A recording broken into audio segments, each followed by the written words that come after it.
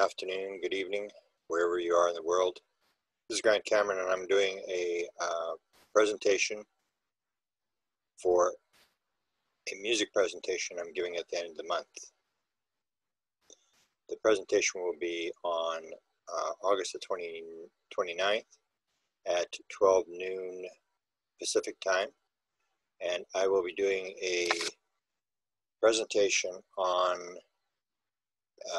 music. And I have not done a presentation on music for a number of years. I've done one audio interview, but this will be a full-length presentation. And what I'm going to do today is a little promo for that presentation. A couple of years back, I wrote a book called Tuned In: The Paranormal World of Music. And it was based upon a whole series of stories and episodes and events that look at basically the paranormal world of music, downloads, connections to UFO experiences, musicians being experiencers. And I wrote the book to put this all in, and that's what my lecture is going to be about on the 29th. What I'm going to show today is a little promo, but I'm going to use some events, some news stories that will be part of book 2 if I ever do a book 2. There are tremendous numbers of stories. A lot of the stories were written up before me in a book called Alien Rock by Michael Luckman. And Michael, when he heard I was doing a book on the UFO connection to music, immediately said, I've got enough for a second book. And he started a second book, and I'm pretty sure he must have got pretty close to the end of the second book, and he had a stroke and died very suddenly. So there's a manuscript floating around somewhere where there are a pile of news stories. Michael Luckman was a music producer in New York City, and was actually going to set up a UFO Woodstock concert that was going to take place at Pepperdine University. And some of the top rock bands in the world who are experiencers, he was going to put them together, and he was at the point where he was into getting permits, and then had the stroke and died. So there's a big story behind rock music, UFOs, and there's also this paranormal connection that ties into all sorts of paranormal phenomena as it ties into music. I have no musical background. This is my son when he was very, very young, playing on a giant theater organ that my father built. And my mother would play this, and when she put the pedal right down, the entire house would shake. And so my mother was a church organist for many decades. My father built theater organs and could play a little bit. My two sisters played in a group that toured around performing, and just me and my son have no musical background. But that being said, I ended up writing a book on music, and this is how it happened. This is my friend Chris Bledsoe, who's a prime experiencer, UFO experiencer in North Carolina. And I got to know him in 2012, and I visited him in 2013 on a trip to Florida. I stopped by his house, and he was very gracious and showed me around, showed me where all the events had taken place. And he had experienced what would be called an abduction experience, January the 8th, 2007, here on the riverbank of the Cape Fear River outside of Fayetteville, North Carolina.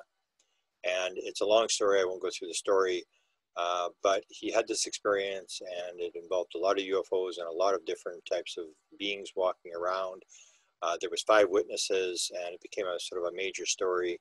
And he now has a number of government agencies watching him, because he still has a very high level of contact with whatever the intelligence is behind the phenomena. This is what I went to see him about. I wanted to see this famous story about the burning tree. I won't get into it. This is a tree that is sort of very famous, and he is able to heal people. A lot of people have been healed around this tree. A lot of very bizarre stuff happens around this tree. What had happened is Warner Brothers had asked for a sign that they should do a movie on his case, and the tree started to burn, and burned 3 times in 6 hours the very next day. He gets a lot of stuff. This is what I call Zendra mist. It's a long story. It has to do with orbs and that sort of thing. He's one of many people who has been able to film this Zendra mist. So he has a very high level of very weird paranormal phenomena occurring around him and his family. This is the experience I had. I won't get into it. It happened in 2013 when I was at his house. It involved his dog, where his dog started to bleed very mysteriously, blood shooting all over the place. And I firmly believe it had to do with me, because basically all the blood ended up on me. And I think it was sort of a demonstration of what I called the theory of wow. They had been letting the dogs out of the house on my way down to Florida, and I didn't think it was very spectacular. And so when I came back to visit Chris on the way back to Washington, D.C., to take the rent-a-car back, this is what happened. The dog went by me, started to bleed, shot blood all over me in very dramatic fashion. And I became a believer. Whatever Chris Bledsoe said, I knew that this guy was having some very weird types of experiences. The beings that he, in Under Aggression, talked about was this being, so tall, about 7 foot tall being that he called the Guardians. And he drew them, and he drew the small ones. And so one day he gave me a phone call, and he said he had a message for me from the Guardians.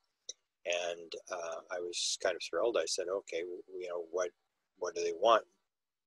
And he said, well, they want you to know the message is in the music.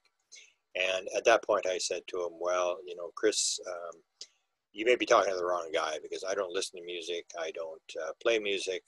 I have no interest in music. And so perhaps the message is for someone else. He then said to me, he said, well, the song you should listen to is Kashmir by Led Zeppelin. And I said, whatever. I really wasn't listening to him at that point. And then he said to me, he said, and the other song that you should maybe listen to is a song called After the Gold Rush by Neil Young. And this is how I got dragged into the story. I never would have touched the story had it not been for the fact that Neil Young was involved in whatever this message was, that the message was in the music. And the reason for that is that Neil Young, I live in Winnipeg, Manitoba, Canada, which is not the most famous place in the world, but we do have a number of major musicians who have come out of Winnipeg, and one of them was Neil Young. He was born in Toronto, but he grew up in Winnipeg, and then moved to California when he became famous with his band. And so I said to him, Neil Young is involved in this thing? And he said, yeah, Neil Young is involved. I said, really? And I thought, wow, that's pretty cool. So I was intending then that I would look into this whole thing.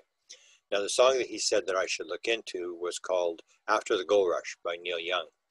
And when I saw the lyrics to the song, I knew exactly what he was talking about. The message is in the music. And that's what really caught me, was when I looked at the lyrics of the song. And what the lyrics are basically an experiencer message. A lot of experiencers are shown the screen on board the ship, 39% of people. A lot of them get this environmental message that we are destroying the world. And that's basically what is shown in Neil Young's song. He talks about being in a bombed out basement. He said, well, I dreamed I saw the silver spaceships flying in the yellow haze of the sun. There were children crying and colors flying all around the chosen ones. And if you've read any sort of abduction material, you'll know that Yvonne Smith wrote 2 books talking about the chosen ones, which is what the experiencers are. And so Neil Young goes on, all in a dream, the loading had begun, Mother Nature's silver seed to a new home in the sun, flying Mother Nature's silver seed to a new home in the sun. And so the idea was that the chosen would be picked up by flying saucers and moved to another planet. And a lot of experiencers will talk about this cataclysm, the thing that they see, end of the world, these type of visions, that they will be moved and people will be separated. So now I'm hooked on the whole story. the coincidence of Neil Young being involved and having this message. And I started to pursue this story about the messages in the music. And what I first did is I'd had a download experience a year before this, and I started looking at downloads and realized that musicians were getting downloads. And the first one that I got was the very famous one, Yesterday by Paul McCartney, that he got in the middle of the night in a dream. And he woke up, and when musicians get songs in dreams, they aren't like weird dreams where things don't make sense and this sort of thing. They're very clear. The song is very clear. They just basically have to wake up and write it down. Every note is very clear, and it's a different type of dream. So when I saw that, I started to look at downloads and musicians that were involved with UFOs. Now, once I saw that, then I realized that a lot of musicians who I think are experiencers actually have sung the song after the gold rush. And I started to wonder, is this a coincidence that they would? Patti Smith, for example, was the first woman to sing on Saturday Night Live, was famous for singing the song Gloria. And she actually sort of indicated that she was not from this planet. The other one was Thom Yorke, who wrote a lot of songs about UFOs and talked about hitting a pheasant one time, driving down a road, and he hit a pheasant. And at that point, he said, I got out of the car and started thinking about alien abduction. Nina was a very famous German singer who sang a song called 99 Balloons, which I will talk about. And all these experiences I will talk about and show their background experiences in the lecture at the end of the month. Nina was another one, and Flaming Lips, I'll show a video of the lead singer for the Flaming Lips, talking about his experience at a drive-in with a bunch of UFOs that were flying around when he was a young kid, how he became fascinated. Rob Thomas was very famous, had one very dramatic statement that he made that indicated he was an experiencer. And then the really weird one is Dave Matthews. And here's another coincidence. So Dave Matthews Band sang it. And then just about a month ago, my assistant, Nikki Sakic, who will be joining me later on in this broadcast, actually had a UFO sighting. She was tracking in Illinois, where she lives, a bunch of sightings, and then got an indication that the thing was right near her house. And she went where she had seen the UFO many years ago and sat there and filmed the UFO. And I'll just play you part of the filming that she did here.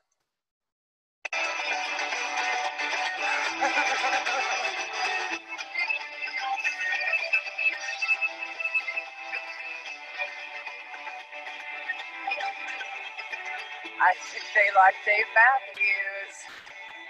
And I found that very, very strange that you would have a situation where she has this UFO sighting and she happens to be playing Dave Matthews at a very loud volume. So once again, these are stories that sort of got me into this thing. The presentation I'm going to do is 2 hours long, and it will go through all the different people that I believe are experiencers and the messages that they got and the download experiences.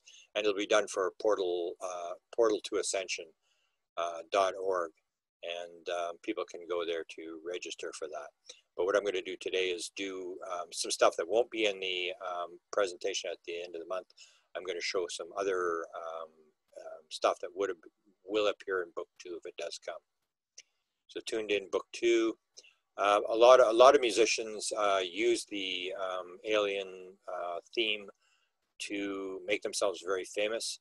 There's Ziggy Stardust, and a lot of musicians, unlike other people who didn't want to be associated with the UFO phenomena, a lot of musicians actually put UFOs on their cover. There was dozens and dozens of albums in the 70s and 80s that had UFOs on the cover. So musicians were not afraid to line themselves up with UFOs, talk about UFOs, whereas the vast majority of the public really didn't want anything to do with it.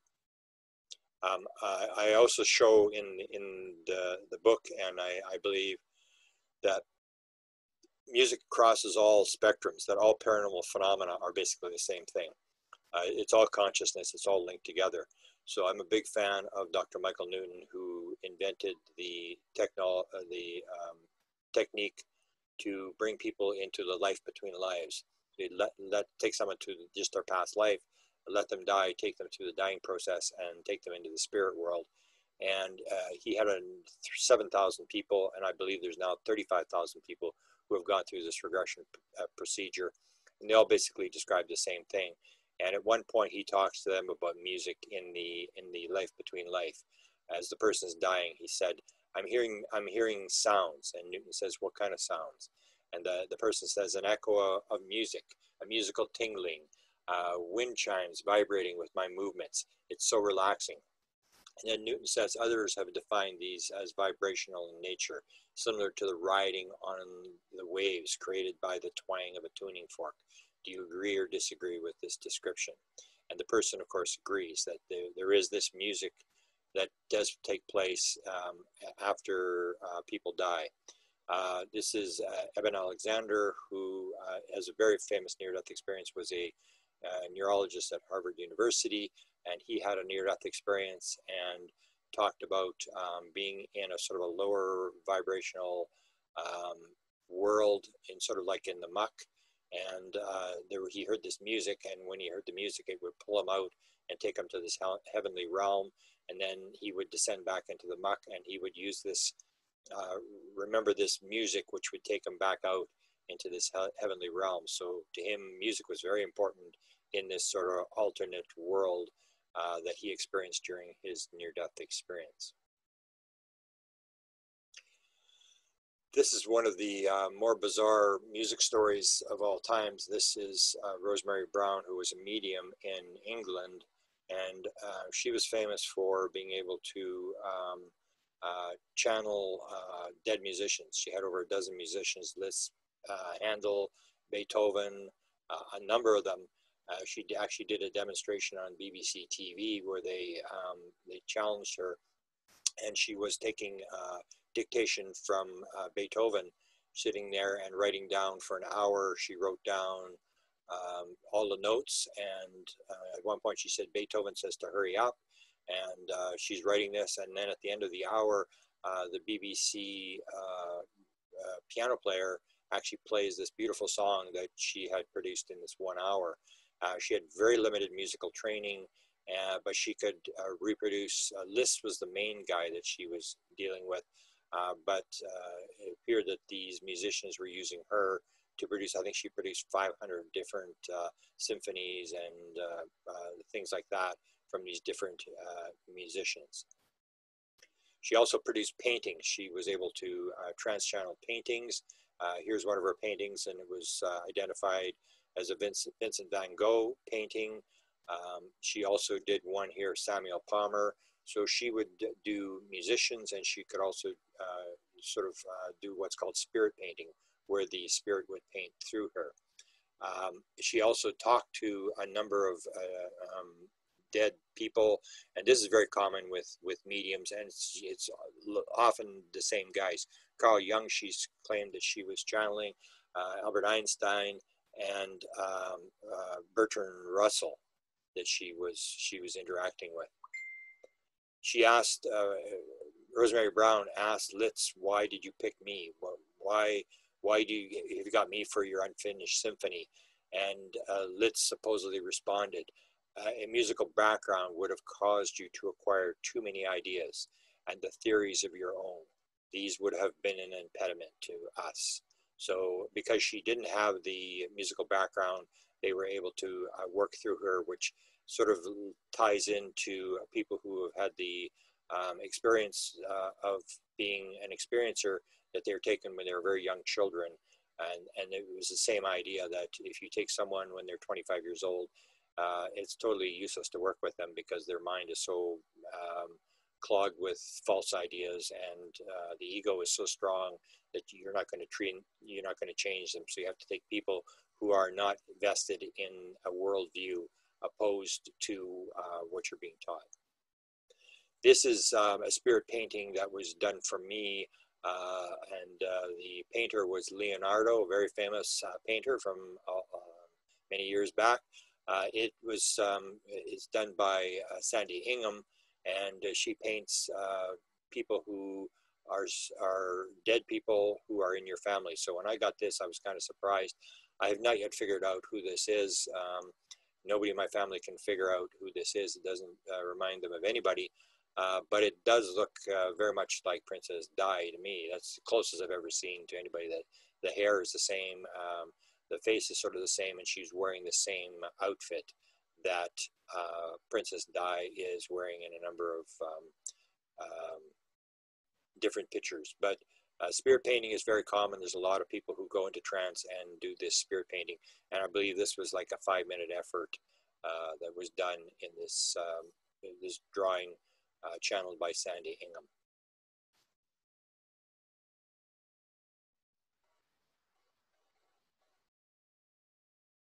One of the composers that came through to Rosemary Brown was Frederick Chopin. And what you see when you start looking across all the different modalities is that Chopin shows up all over the place. Leslie Flint was the top voice medium in the world, where he could go into trance and his voice would appear in the room. He did a whole series of people, hundreds and hundreds and hundreds of hours. There's a huge collection. And Frederick Chopin did hours and hours of conversations over from the 1950s to the 1970s. I would know Chopin's voice anywhere based on these tapes. So these people are coming through all the time. And the other one that came through that shows you these crossovers is Leslie Flint was talking to a guy named Brother Boniface. Now, I'm not sure if it's the same one, but there's a controversy that extends around the 12 steps and the 12 traditions, which is the sort of the famous #1 book for Alcoholics Anonymous. And if you look at Bill Wilson, who was one of the co-authors of it, he stated that he was in contact with Boniface, and he was in contact in what he called the spook room, which is his restored house that was restored. And he had a seance room, and he had an Ouija board, and he was dealing with Boniface. And he told a priest, they discovered these letters after he died, that he told the priest that he was getting help writing the 12 steps and the 12 traditions from Boniface. And most people don't realize that both the guys who started AA were into seances and that kind of stuff. And that Bill Wilson was actually a trance channeler, like Edgar Casey. He could actually basically not just channel, but trance channel, where he was not even there. So it's a very interesting story where you have people downloading stuff out of the field from different walks of life. And when you cross them all over, you realize that everybody has this potential. If you're able to shut the noise down in the left brain, you can pick up the signal. And a lot of people are picking up signals from all different types of things. Now, a lot of people also, you have Nikola Tesla, who appeared in a lot of different experiments. Sherry Wild, who's a UFO experiencer, stated that she had met him on board a ship, a flying saucer, along with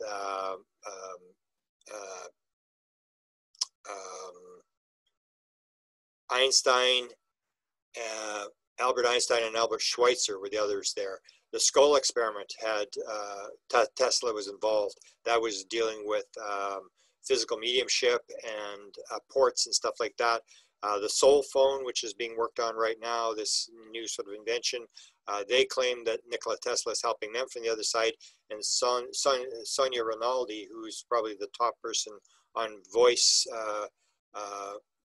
used to use Spirit Box. Hers is a lot more detailed in terms of getting voices, and she states that Nikola Tesla is helping her. So again, you have these people who are able to cross the divide and talk to people on the other side. Again, I mentioned Sherry Wild had this experience where she was on board the ship, and so I asked her when she was talking to these three people. There's actually a number of dead people, and I said to her, I said, well, were these actual physical people like Albert Einstein and these people? And she said, I know where you're going with this. Let me just tell you what, it may have been a very good hologram, but it sure looked real to me. And she was very young when this was going on. So you have people that are able, and a lot of experiencers are able, I'm not sure what the figure is, but it's pretty high, The number of experiencers who claim they've seen a ghost or a dead person is like 70%. It's very, very high that these people are able to transfer over, almost like musicians, very right-brained and able to do it.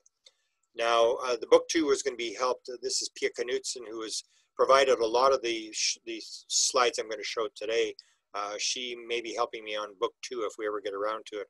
I have so many projects going. She's in Denmark, used to run UFO Denmark, and is now somebody else is running it. But she's been very active for many years and is very good at finding these sort of connections between downloads, music, UFO experiencers and stuff like that. And there's a lot of the stuff, and she's very interested in it, whereas I haven't spent too much time on this music thing for a couple of years. And here again, we have this thing, this whole idea that you can tap in if you can figure out how to break through the veil, how to turn the noise down. You can pick up the signal. David Thompson is another one where you see this crossover with music. David Thompson is a physical medium, one of the best in the world, and he has in his thing, Louis Armstrong comes in during his physical seances and plays music and talks and sings. And the other one that I was reportedly came in was John Lennon came in one, and Walter Rooker, I believe, was the one that told me the story, and he said it was very real. John Lennon was actually, I think, standing on partly on his wife's foot, and it was very, very real. So you have this idea that people that can cross over and you can move over to the other side, and that there's this interaction between the other side, the field, the afterlife, whatever it is, and this world. Whereas here we believe it's all cut off, and what you see from these musicians and this kind of stuff is it's not cut off at all, that these people, a lot of people can cross over and gather this material. This is one of the more dramatic, this is another dramatic story. This also comes out of England. You have Rosemary Brown, and you also have Stuart Sharp. This is a dramatic story. Stuart Sharp, like Brown, had no musical background whatsoever. He's running a pub in England with his wife, and his firstborn son is born, and he dies at childbirth. And his wife is in the hospital, and he's not able to bury the child. Nobody will bury the boy. He's got him in a shoebox type thing, and he's totally distraught, and he goes to sleep. And during the first night after his son's death, after the burial, they come to him and they say, sometimes when this happens, we give the person a gift. And he's given an entire symphony in his head. He has no musical background. He can't even play an instrument. And he has this symphony in his head, and he tells his wife, he said, for Ben, I have to produce this symphony. And everybody doesn't take him very seriously. And he said, in 6 months, I'm leaving. I'm going to England. I'm going to London, and I'm going to compose a symphony, and the London Philharmonic Orchestra is going to do it. And they're all going, you can't play music. You're a total idiot. And after 6 months, he basically leaves. He leaves his family. He goes to London. He ends up getting divorced from his wife. He leaves everything behind, and he goes there and he says, I sit there and wait for the next instruction, and there is no instruction.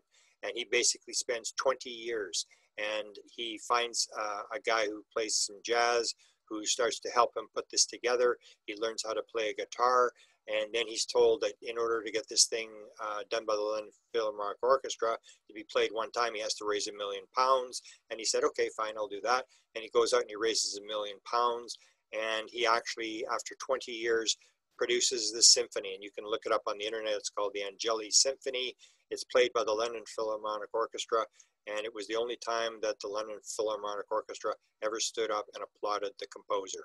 So you have this story where every single note in the thing, he could remember it for 20 years, and he was able to compose it exactly as he had heard it. Again, this idea that you can go in the field, you can pick it up, and a lot of times it comes from the left brain being shut down during sleep or in very great times of trauma. Trauma has an awful lot to do with a person being totally dissociated. And when you become totally dissociated, it basically shuts down the conscious 3D mind, and you're able to go in the other field. You see a lot of these examples of people with trauma who are able to pick up music and other things, mathematics, all sorts of stuff. Here he is. He wrote a book called The Gift, and it's actually being made into a Hollywood movie now. Here's an interesting story that talks about a lot of composers now. I did the musicians, and a lot of people said the rock musicians said, oh, they're doing a lot of drugs, they're dealing with the devil and whatever. And so because my whole family was musical and my mother was a church organist, I decided I would go back and I would look at all the famous guys like Bach and Beethoven and Handel and all the people who had composed music for churches. And here's the story that's told, this famous story that's told of a violinist in Beethoven's orchestra who comes to him, and he's complaining. The concertmaster complains to Beethoven that a certain passage was so badly written for the left hand that it was almost unplayable. Whereupon Beethoven shrieked at him, saying, when I composed that passage, I was conscious of being inspired by God Almighty. Do you think I had time to consider your puny little fiddle piece when he speaks to me? And that's what you see, is that now people are talking about being in contact with aliens and dead people and stuff. But go back 200 years and you'll see the same thing. It's exactly the same thing. They're talking to God. They're getting it from somewhere. And it's just more religious. But this was happening 200 years ago as well. A lot of major composers would be talking about the fact that they weren't writing, it was being written for them. They were just sort of the scribe that was putting the notes down. Here's Paul Simon talking about his hit musics, a lot of his stuff, and he makes this statement: you don't have to create it. It's already in existence. You just have to reveal it. And that is what a lot of musicians will say. Michael Jackson, for example, said he was embarrassed to put his name on the song. It was somebody else's song. It was just given to him. He wrote it down, but it wasn't his song. And they believe the music is already composed in the field, and they just hear it and they record the music, which is, I guess, how it started for me. When Chris Bledsoe first told me the story, what I did is I started looking at these download things, because I had a download experience, not with music, but with something else. And it was then that I discovered that one of the most famous songs of all times, Yesterday by Paul McCartney, came in the middle of the night in a dream. And he woke up and every single note was there. There was a piano in the room. He completely posed it. And then he went running around for weeks and talking to people. Have you ever heard this song? He thought someone else had composed it. He thought he was just remembering somebody else's song. So that's the thing. It's not like an ordinary dream where it comes in little bits and pieces and it's all crazy. When a person has a dream where they're being given a song, it comes as clear as can be, and they know every single note, and all they have to do is wake up and transpose it. Keisha is one of the new musicians who talks about her experience and how I think her Rainbow album was influenced by this dramatic UFO sighting she had. This is an older one. This is Allison, who's a musician in New York City who had a very dramatic experience where she was on top of a 6-story building on July 4th, I think 1979, and this giant UFO comes down like it's going to crash. And at that moment, she gets inspired and she produces, I think, 16 albums. And she basically says she's getting it from the other side. She's composing all this sort of stuff. She's been around doing interviews and stuff. And so you see this going to musicians that you may not even know. This is one of the more famous stories I have in terms of my own experience with music. I can sort of, once I started getting into this and I started realizing that there was these, what I call download songs, at one point I could suddenly realize when there was a download song, and I would know this is a download song, and I would go and look it up, and sure enough, Viva La Vida is one of those songs. I was in Los Angeles when this happened with my disclosure trust lawyer, Michael Hall. We were sitting in a restaurant and Viva La Vida came on, and because I don't really listen to music, I don't really know, I just heard this song and I said to Michael, what's that song? What are they playing here? What's that song? And he said, I don't know. And so then we sat there, we carefully listened, and all you need to do to get one of these songs is you need like 5 or 6 words in the lyric all in one thing, and you put it into a Google search and it'll pop it up. So we managed to get the 5 words, and it popped up Viva La Vida. And then I basically went out and I looked, and sure enough, it had been composed I think 3:45 in the morning. Chris Martin is the guy who composed it, and it's almost like After the Gold Rush. It has this very sort of spiritual message in it that basically says, when I ruled the world, I could see the fear in my enemy's eyes. I could drop the bombs, and I had all this power. And then I suddenly realized that St. Peter probably wasn't going to call my name. And now I'm back to clean up the streets. And it's this reincarnation message that we may rule the world now, but what goes around comes around. What you sow, you reap. And that you may rule the world now, but you may be the person who's getting the bombs dropped or cleaning up the streets in your next life. So it was this very sort of spiritual message that he had to this song, and it was a download. And I'll show you a couple others. I think in the main lecture on the 29th, I give a couple of, Chris Martin is one of the big musicians who actually does challenges where he goes on a radio talk show and people phone in and just give him a couple of words and he makes a song up. He's very, very good at making up songs on the fly. And he's composed a lot of songs that get 500-600 million hits that were composed in like minutes. This is another one where I was with my assistant Desta Barnaby on one trip, and she has an app on her phone. So there was a couple of incidents where I was with her. I said, "What's that song? What's that song?" And I knew it was a download song, and she would put the app up, and of course it would immediately tell her what song was being played on in the restaurant wherever we were, and it would always turn out to be right. There was a number of incidents that I can just sense it. I know that it's not an ordinary song, that the person got it from the field. And so there's a number of them that I will describe.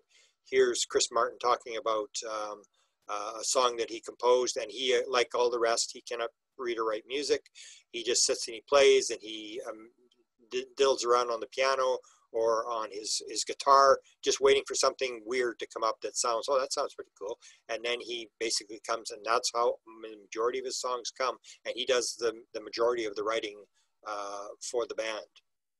You know, Grant, if you'll let me hop in for just a second, you know, you're describing this, how like with Michael Hall and with Desta, and it's making me chuckle here because this was also a synchronicity for me that kind of made me start following you. And I had no idea about the music book that you had written. But how I started following this, what rang a bell for me just now is when you said how you hear a song and you're almost, and it speaks to that experience side of you where you're like, I know this is coming from the field or that spot. It's almost like you can pick up on these songs. And that is something that I myself and a lot of other experiencers were talking about for a long time. And we even started playing games like, you know, what songs can you come up or what playlist can you make that, you know, the song is, you know, speaking, the phenomenon is speaking through it. Yeah. And the last three artists you just rolled through are on a lot of people's playlists, but I think one that just took me by surprise was Kesha.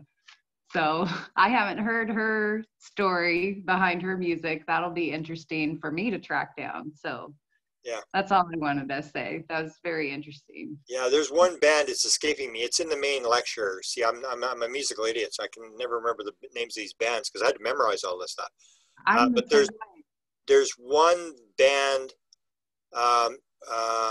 what's the band called?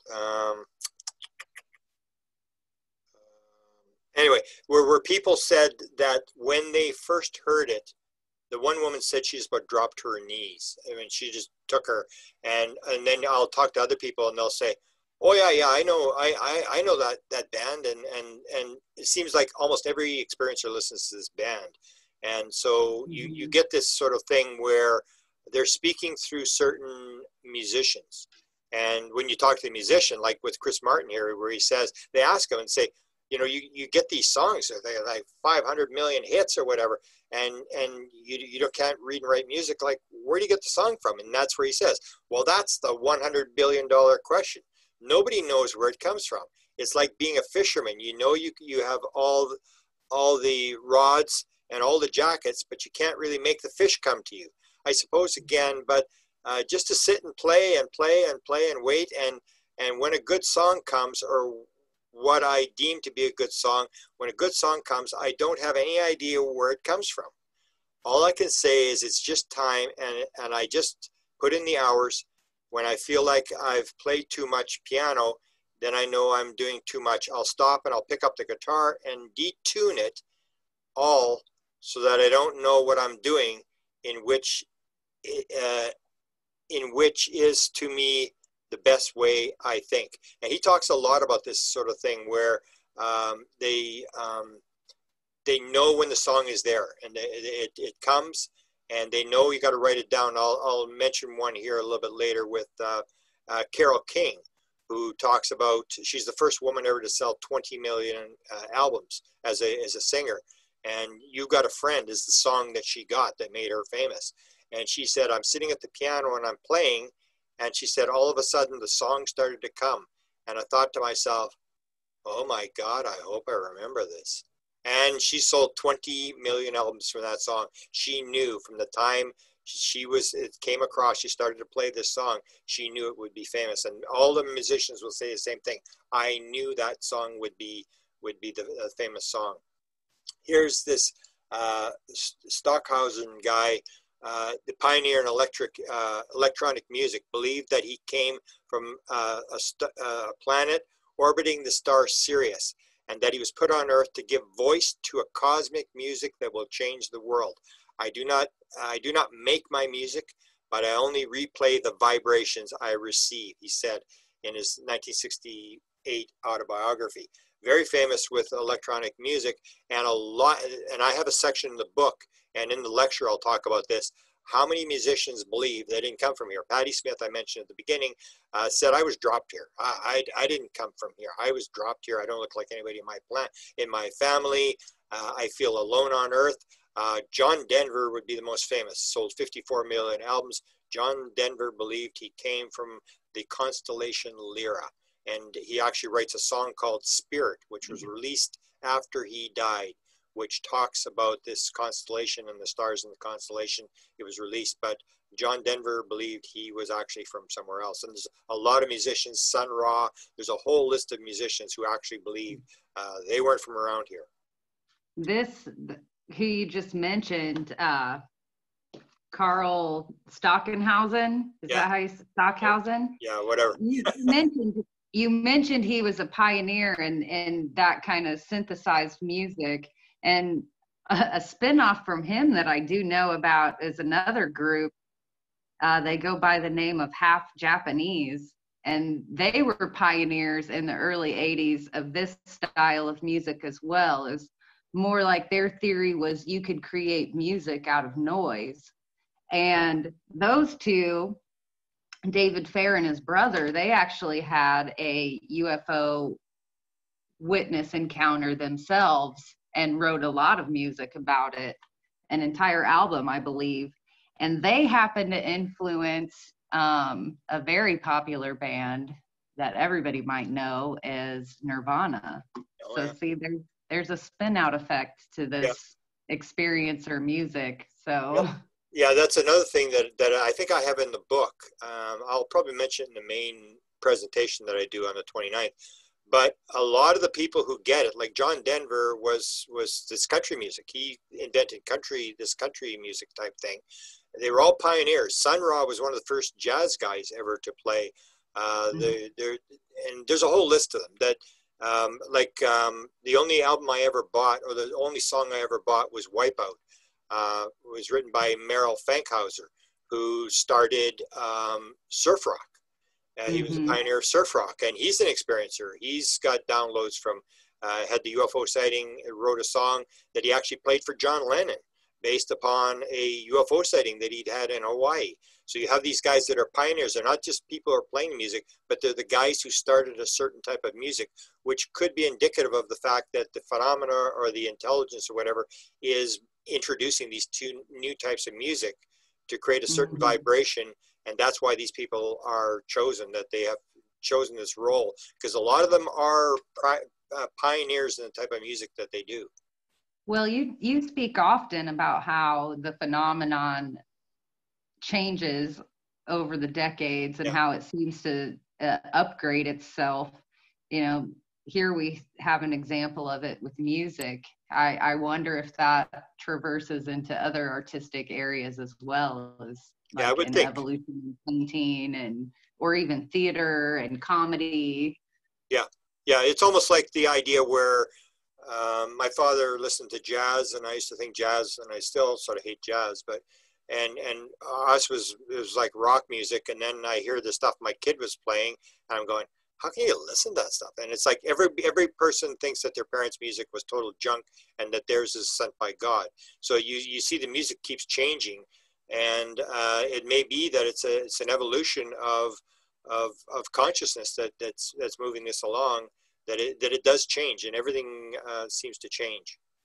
Well, you know, my latest musical artist that I've heard as an experiencer, his name is Post Malone, and his albums are just going crazy right now, like all of them. And he Yeah, just admitted to having an experience on the Joe Rogan Experience. there you go. So Well, it we'll would have be interesting to see if his sighting experiences have been reflected in his music, because you know he's a hip hop artist, so that would be another musical avenue. we'll have to put that in book two, because there are piles of them, and I have so Well, many maybe. projects going at the same time that I don't really have time to do book two. But there's a lot of these things, and it's just a matter of sticking them down, whether it's a download song or whether it's a contact to UFOs or whatever. That and a lot of people, I was even talking, had an interview with Shannon Taggart, who photographs seance type stuff, and she Mhm. wants to talk about this. So she's got something as well that she says, yeah, I think you're right with the connection with his music and the download stuff. So she must have looked at that herself. And there's a lot of this stuff. It's just a matter of, do you have time to gather all the songs? Right.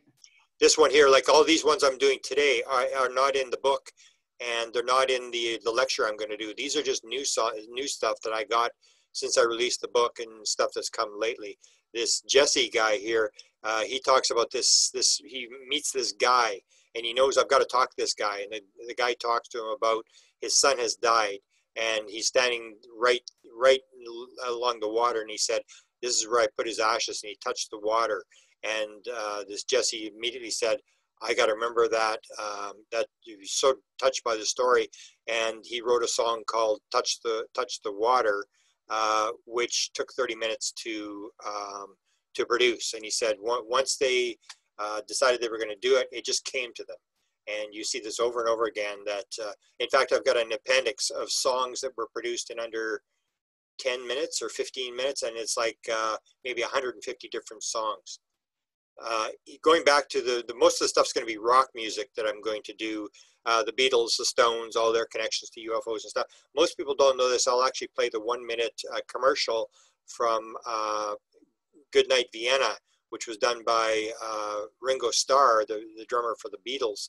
And he does this commercial that John is in this commercial, and he gets in this flying saucer, and he flies around Los Angeles, and he lands on top of the RCA building in Los Angeles, and he's waving on top of this flying saucer. So people don't realize the Beatles had a real great interest in UFOs, and were actually doing these bizarre flying saucer commercials in 1974. This is another one. This is in your area, Nicole. If I ever come down there, you have to arrange that we go and visit this guy. This is on my bucket list, to talk to this guy. This is Daryl Lemke, who is in Illinois, or just on the other side in Wisconsin. This is the guy, I don't know if you're familiar. And when I talk about this thing with trauma, that trauma will flip people into that zone. So he's autistic. He can't speak. He was lying in bed. He'd never moved. His mother it wasn't his mother. It was his woman that took care of him. And she played this little piano beside him, and he never moved. He just lay in the bed. He couldn't speak or whatever. And she said, woke up one night, and suddenly she said to her husband, did you leave the piano? Did you leave the TV on? She said, no, I didn't leave it on. And they went in, and he had somehow got himself out of the bed, and he was sitting at this piano, and he was playing. and he can play any song. Plus, he can actually imitate. So if he's doing a Louis Armstrong song, he can actually imitate Louis Armstrong. And this is this idea where he can't, he could sing these songs and play any song he'd ever heard, like 8,000 songs or whatever it was. They could challenge him this song. He would know all these songs. He only had to hear it one time, and he could actually sing with the person. And he has been doing this, and he's now still there. But he could sing 7 years before he could speak. So he could sing songs, but he couldn't speak, and he couldn't walk, and they had to teach him how to walk. And now his caregivers are dead, but he's still there, and it's one of the things I'd love to go and see him play. I'm not sure where he is, but I think he's staying with his with this woman's daughter, but she'd be getting pretty old now. So that's one thing we got to do. And you get all these people. This is the other guy, Daryl Pavicini, who was on 60 Minutes. This is the guy who can play any song. And this is trauma. He's autistic, basically can't speak. They asked him on 60 Minutes, can you show me 3 fingers? And he put up 5 fingers. He doesn't know how old he is. He can do nothing except play the piano. And they can give him any song and say, play this song, and then say, okay, play it in ragtime, play it in jazz. And he can absolutely change the key instantaneously as they tell him, do this, change it to this, change it. And it's unbelievable. And this is this trauma thing where the left brain, you got left brain damage, left brain is completely shut down, and the right brain has in this field and just pulling this stuff out with tremendous talent that the average person doesn't have, because we have a left brain that's creating this signal and noise that blocks the signal. Amazing. This is Joe Wood, and in the I'm not going to do it tonight, but Joe Wood is a woman who was married to Ronnie Wood from the Rolling Stones for 30 years. Here's her with Dan Aykroyd. In the lecture, I'm going to do this bizarre synchronicity. I've had some really bizarre synchronicities around music. One dealt with Joe Wood. It's a bizarre story. I don't have time to tell it tonight. But she had a UFO experience with her husband, Ronnie Wood. They were in Brazil, and Ronnie saw it over the ocean and called her out. She went out to see this thing, and he said, I got to get my glasses. He went running back in. And you see this often in UFO experiences where they get the one person out of the way and then they perform. And she was just blown away by this thing taking off and flying and doing all these things.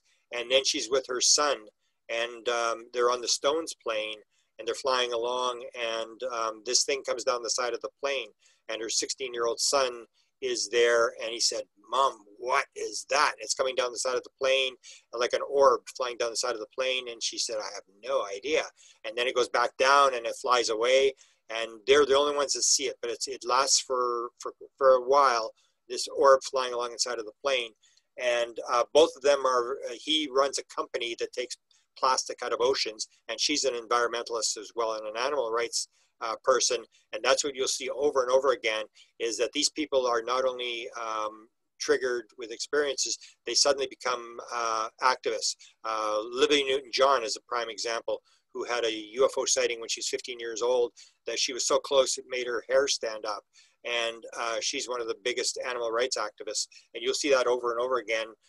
Experiencers who are vegetarians, who are activists for the ecology and stuff like that. So Joe Wood is doing a show, and she brings on a lot of experiencers, because there's a lot of experiencers, and I was helping feed a lot of the stories to them. Interview this person, musician. They've had experiences in this musician. And so she started bringing them in. This is Robbie Williams, who's very famous in Great Britain. And she did the interview with him, and he talked about his UFO experiences. And she did Sean Ryder, who's the other big, this is part of the synchronicity I had. It dealt with an interview she did with Sean Ryder, who is a very famous musician, and she does a lot of these things. And that's the last time I did my sort of presentation on music. I talked to Joe Wood about the connection between music, and we were going to do a second show, but we still haven't done it yet. But she's fascinated, does a show called Alien Nation in Great Britain, and is down the rabbit hole with the rest of us, and knows the connection between music and UFOs. This is another musician And he talks about this horrifying experience. That's the way they wrote it up. He saw 2 UFOs, big deal. And so you get a lot of them will go public. This is another famous musician that came out of Winnipeg. This is, I'm going to forget his name, not Randy Bachman. The head of the, anyway, he's the head of the Guess Who, Burton Cummings. And Burton Cummings wrote the very famous song that I always bug you about, American Woman. And this is a song that they were going to play in the White House, and the White House blocked them from playing it.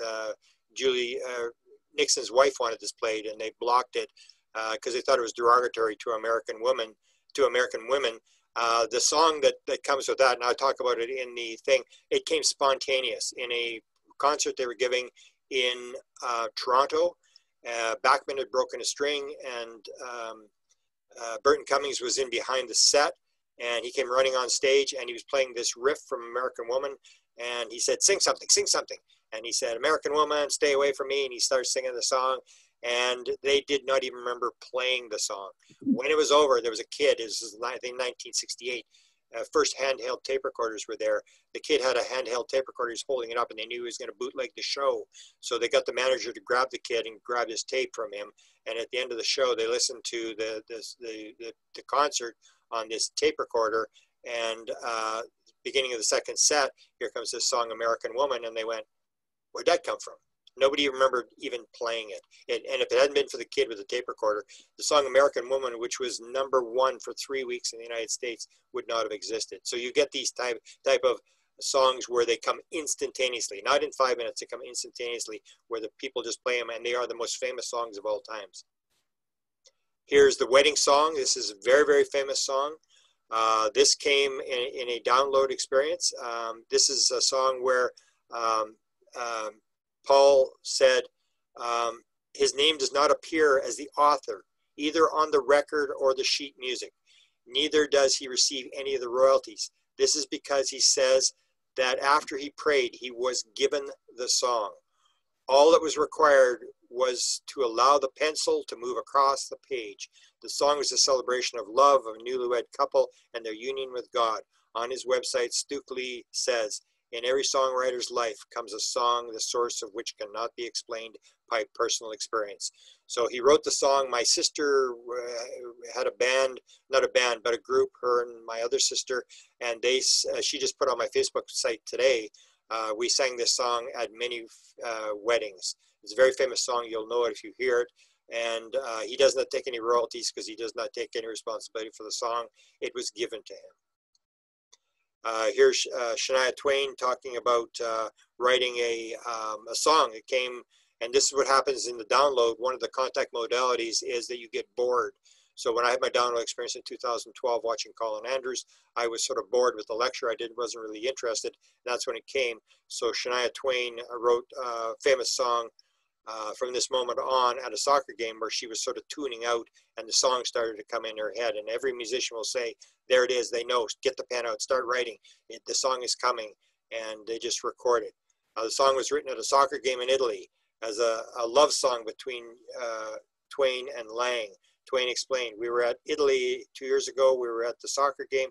My husband loves sports. I don't know the game that well, so my mind drifted and I started writing. So whether it's a trauma event, like say left brain damage where you're autistic or savant, or whether you're just tuning out, or whether you're sleeping, where a lot of songs come when you're sleeping, when the left brain goes to sleep and tunes out, that's when the channel opens, the signal is picked up, and people pick up these type of songs.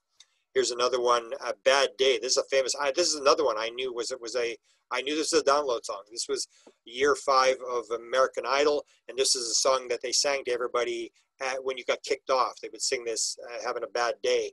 And it was written by a Canadian musician, and he said, I had this melody which stuck in my head. It wouldn't go away. I would sing it over and over again. And that's where the song came from. It was a download thing he couldn't get out of his head, and it became this very famous song that was played at the end of every American Idol show. Tom Petty talking about great songs. There's some kind of actual magic going on there. Oh, I haven't got. Oh, I've got the words, but anyway, he talks about the fact that that basically he has no idea where it's coming from, that it comes to him, and it's magic, and I don't push it too much, but when it comes, I quickly record it.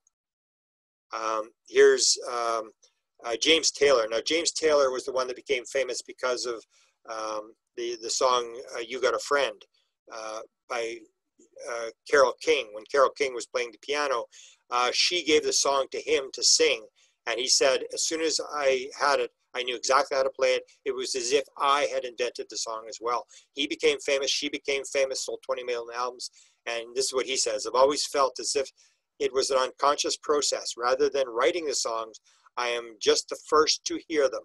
I need 3 days of quiet. I need 3 days of boring before I start to hear them. So again, you're shutting down the left brain. You're disassociating. You're quietening the brain down. He's doing like a meditation process. And as soon as he's got 3 days of being bored, where the left brain shuts off, he starts to hear the songs. Here's what I'm going to do, and this is sort of the end, I think, of this presentation.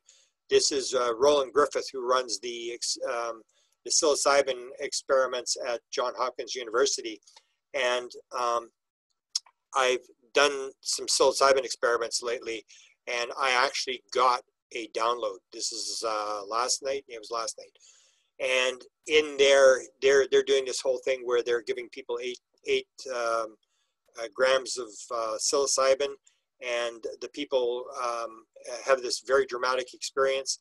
And I was basically given the idea that the music is tied into vibration, emotion, and because mine was all emotion, and I suddenly realized that this ties into a UFO phenomena, and that is the experience of people seeing the screen on the ship. Now, I appeal to people who've seen the screen to contact me, and what people will talk about, because we see it from our own physical 3D egotistical world, and we say, oh, these aliens are playing with people, they're forcing them to watch this screen. 39% of all experiencers who have been on board the ship, you say, have you seen the screen? You don't have to explain what the screen is. If they've seen the screen, they'll tell you, yeah, I saw the screen. And the screen is they're forced to watch a screen where they see the environmental devastation of the earth. They see a giant wave. They see fire. They see nuclear catastrophes, stuff like this. And they are not allowed to turn away. They cannot close their eyes. They cannot turn away. They are forced to watch this. And people say this is, you know, the Greys are jerking them around. They're working on emotions. They want to see how we have emotions. And what I discovered in the psilocybin experiments is that you have raw emotion. That when in psilocybin experience, all your filters are taken off your nerves, and you see these visions, and it's exactly the same thing. You see the vision and you get raw emotion, very dramatic, and I'm sure it's the same thing. It's the idea that when you see these images and they can somehow make you see it with raw emotion, that it triggers the person. And that's why you get so many experiencers who turn out they're environmentalists, they're you know, vegetarians, they're animal rights people, is that they have seen this screen thing with this raw emotion. And one of them was the guy who wrote the book The Children of the Greys, where he talked about seeing the screen, and he said to the Grey, you're not going to do this, you're not going to do this, you're not going to let this happen to the earth. And as soon as then the Grey just said yeah, and then he suddenly was given what he was told was the cure to cancer, a 3D holographic vision of this formula. And I had a second woman who had the same experience. And I actually offered to put the money up to get them both to be regressed, to pull the formula, because Yvonne Smith told me that you could pull the formula, that would be something that they would be able to remember. And I wanted to see if the formula was the same, because they both had the same experience of being told about the cure to cancer and had seeing this 3D holographic image. So you have this idea where people are being shown the screen. And the other one is Susie Hansen talks about this thing. And this, I won't get too much into detail, but this has to do with what's called rapid image cycling, which the intelligence, the UFO aliens or whatever you want to call them, are using. And she says, we are sat in a room, in a big theater. There's 250 people in the room. The being comes on and they start seeing these images flashing, environmental images, one, then another, then another, then another, then another. And she said at one point, they are going at like 100 a second. And they had taught us how to follow these images of these environmental things. And she said people were crying and it was this raw emotion and people were there, and then the being just came and he waved his hand, and he waved his hand and all the fear went away. All the people stopped crying, but the images stayed with them. And that's what I think is going on. That's the same as the psilocybin thing, that you have this experience with very raw emotion, and it's very learning, it's very telling, where you can end PTSD, depression, all sorts of things that is able to do. And it seems to be a process that crosses over into the UFO field. So that's basically my presentation. The 29th, for 2 hours, I will go through mostly rock and roll music and the connections and the Beatles and the Stones and how many of them saw UFOs and Elvis Presley. And I'll go through all those people and where songs come from and download songs. And I want to thank everybody for listening. If you've made it this far, thanks for listening, as Mike Clelland would say. And I'll just stop the screen here. And if we have anything that Nicole wants to talk about, we'll sort of wrap this up. I just have one question I'll ask Grant. In your research with book one and music, would you say that from all these artists and all these hit songs, would you say that you have found a common theme with this music? Is it love or coming together or? Love and oneness would be the two messages that the experiencers get. 54% of all experiencers say they were talked to about oneness and love. You get these sort of themes, and yet you still get, there was the Clown Posse. What was their name? They were a band, and people have this idea that, oh, they only come and they have, inspirational messages, whatever. Well, the Clown Posse were, they sold 11 Clown Posse. Yes, yeah, they were big with me and when I was in college. Yeah, and they sold 11 million albums. They have a song called Imagine. And they're doing, F this, F that. They're singing this stuff. And the idea is that if the beings want to make contact, they're going to contact the 11 million people, because they were like the gangs. That's the only people that really listen to them, is these gangs. And so they had these songs. But if you look at their song called Imagine, it's unbelievable. It's a UFO. They got the UFOs flying around, and it's this thing about how magnificent the universe is. Completely different song. Hey, so, I'm gonna have a lot of friends from Southeast Missouri State down in Cape Girardeau that are gonna go nuts over when I tell them Insane Clown Posse. Yeah.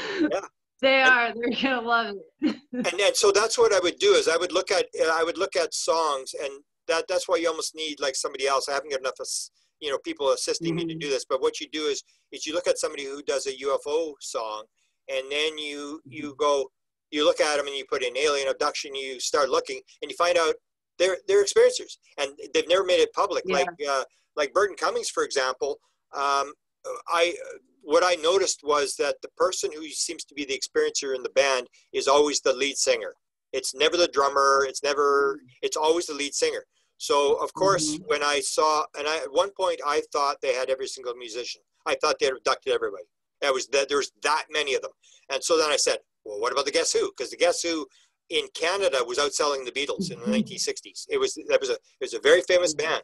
So I said, well, what about Burton Cummings? I wonder if Burton Cummings got abducted. And so I put in Burton Cummings abduction, and up pops his Facebook page. And it says, I'm 64 years old. I'll say whatever the hell I want. They're mistreating Whitley Strieber. They're treating him like he's crazy. And I'm going, nobody knows who Whitley Strieber is. Come on. And he says, I know exactly how he feels. So he has not gone public. But when I saw that, I said, they got Burton Cummings too. I mean, it's like just bizarre. Well, another nice little maybe end note is, through this COVID crisis and all of us sheltering in, you and I did start talking about this music that started going global, and people really doing performances just to make other people feel better about this cruddy situation we're all in. Well, here, Burton Cummings, Chris Martin from Coldplay, and Dave Matthews have been three of the biggest people that are doing live performances to kind of spread this love through the oneness virus, as you like to call it. So that's also an interesting note too. It's fun. And music makes people happy, you know, and a lot of the phenomenon engaging with it is raising the vibration, like you said. So I think that's a key part is the vibration thing, that it's not just because people say, is it the lyrics? Like you're asking, like, is it a certain message? It's the message. It's the vibration. It's because especially with the psilocybin, that's what I suddenly, it was on a kind of aha moment. It's like, oh, I know what's going on now, is this idea that it'll make you feel a certain way. And music is one of the key things. So the way I say, because people say, well, why would you use a musician? I say, when you have a child, like you have Will, who's like 4, and I've told you this many times, until he's 10 years old, you are going to be his hero. You're going to be the greatest thing in his life. And at 10 years old, he's going to say, Mom, could you walk a little bit ahead of me, please? And then at 15 or 16, he's going to say, Mom, you know, I'm going, I wouldn't want you to come. We're going to go do this. Can you stay home? And you become the idiot. They don't want anything to do with you because their ego starts to develop. They start becoming themselves. And the parents are, it's like, my parents are stupid. They got terrible music or whatever. And so if you want to influence the generation, if you want to get the message across, and that's the whole thing with abductions, you do not take a child, you do not take someone when they're 25 years old, because you're wasting your time. The person knows exactly what they believe. You're not going to change their ideas on anything. But if you grab a kid who's very young, who's pliable, then you can get them. And if you want a kid who's like, say, between 10 and 25 years old, every kid is looking to get their identity. Their ego is coming online and they want to be something. They want to change the world. I'm going to be this, I'm going to be that. So they're looking for something. If you want to get a message across, who better to get than who is a kid between 10 and 25, who is their hero? It's not their mother, it's not their father, it's a musician. And so they're going to listen to the musician. So if their musician is putting a message to them, that's when they get it. So that's why I think they pick musicians, because they're influencing that age range between 10 and 25. And once you're 25, you're not going to get abducted. They don't care about you anymore. Everything's settled. They want to influence and put the message to kids who are in that teenage years. Well, I think if it's meant to have an intention of opening people's minds generations at a time, I'll say that it's working, because not only is the music reaching, you know, the new generation, but as you can see just by who you have brought up tonight, these songs and these musicians also stand the test of time too. They're not, rarely I would say they're a one-hit wonder, but if they are a one-hit wonder, it was a top, you know, of the charts breaking song that is forever stuck in people's brains.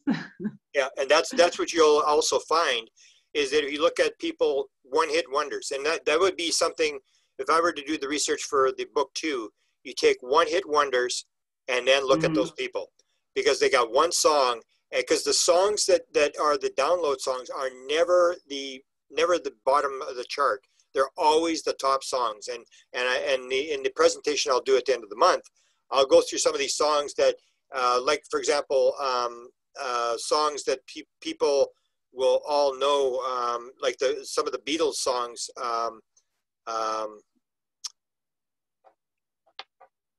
Well, now I'm going to forget the song.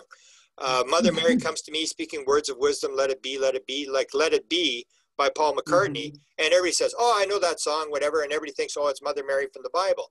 And when you actually look at the song, and people get shocked when they realize where the lyrics came from, he was in a time of trouble. He was traumatized. He'd been divorced. He was on drugs. The Beatles were breaking up, and he went to sleep. And his mother, whose name was Mary, who died when he was 14 years old of cancer, comes to him. He's 18 years old or whatever. And she comes to him and she said, it'll be okay, Paul, let it be. That's where the song comes from. His mother came to him and he said, it was so nice to see my mother again. And that's, people don't realize where these songs come. And it's really sort of enlightening to realize that these people, even though they were like seen to be drug guys and doing whatever and running around with women or whatever, they would have these songs, but it would always be the top song. It would never be the B side. It would always be the A side. And so if you were to take one hit wonders and stuff like that, I can almost guarantee you that a lot of those songs, there's going to be a story behind it. It came to them in a dream or something, because they don't, like musicians, Chris Martin might be an exception where he gets a lot of songs, but a lot of musicians will get one song in their life. Sting, he has a song, I can't remember what it's called, in 1983. He has a song that I think was still getting $2,000 a day playing rates, like 3 decades later. And he said that song, 5 minutes, 10 minutes tops. Woke up and it was in his head. And that's the thing. It's like, and he has not that many famous songs, but you'll get these guys, their most famous song, you take a look at it, and I'll guarantee you there's probably something about that song that came in some sort of inspirational way. In this game that I play with some of my experiencer friends, and just other research that has kind of led us around, you know, like you said, the music and raising the vibration, is along with playing this game and some of the research into the right brain, left brain, you know, that you've done as well, is I came across a bit of information about, and I think it was labeled under like the spiritual gifts of music, you know. And one thing that I noted, and it has to do with right brain activity and, you know, that heightened sense that you find with experiencers, is that music, and I won't say like normal people, but music in your average person does not give you the feeling that you want to dance at the same time that it will give you goosebumps. Yeah. But in experiencers, that double effect happens often. And I've noticed it a lot when I hear an experiencer song. You know, it's like, oh, this one's weird. I feel like moving, and yep, there come the goosebumps. And then, yeah, then I'll turn around and talk to you and you'll be like, yep, that was a downloaded song, blah, blah, blah. Yeah, it's weird. I just remember the name of the band was the Moody Blues. The Moody Blues were abducted in 1967, going from Manchester into London. They were 3 hours late. They'd tell the whole story. They drew the being. One of them drew the being of what they saw, whatever. If you take a look at their music, they have thinking is the fastest way to travel. They have all these songs. When you start looking at the Moody Blues songs and start looking at the lyrics, you realize they're all experiencers, the whole band. There's been 3 bands that were totally abducted. One was the Moody Blues, one was a band out of Scotland, and another one was the famous story in Canada, St. Catharines, 1972. That's a book that We Are Desta is helping publish. That's Steve Boucher's book, and they were all abducted. And he tells the story of how they were stopped, and they were going back from a thing, and how they abducted the entire audience. I think that story I'll tell. I mean, it's an incredible story, and he's got a book coming out now on that story. But you'll see this kind of thing where over and over again musicians are being taken, and I think it's part of a plan to get a message across.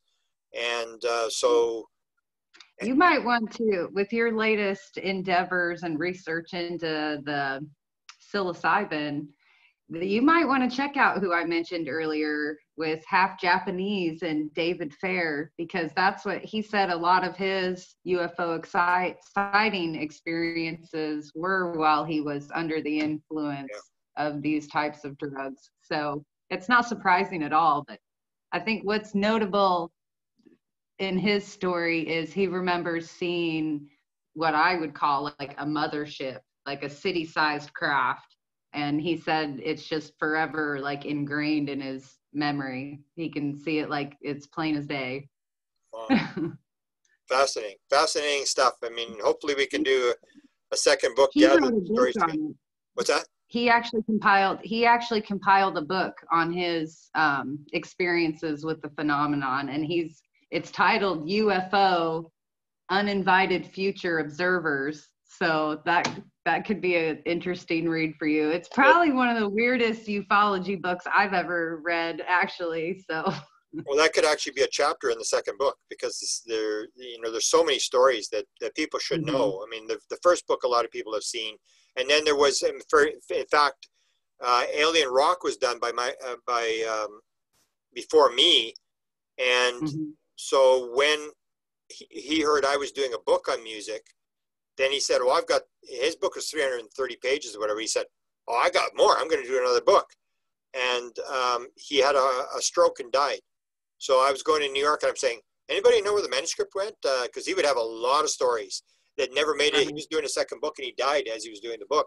So there's a lot of stories out there, and it's a lot of people are into music. I think a lot of people would be very interested if there's a second book that sort of described these bizarre stories. Even like the one with the medium who's getting music. When you see the video of her transposing music from Beethoven, while she's just sitting there. I would say from all corners of the artistic world, art really does reflect society in a lot of ways, or reflects what society has issues with, I should say, and really pushes the envelope in a guiding way.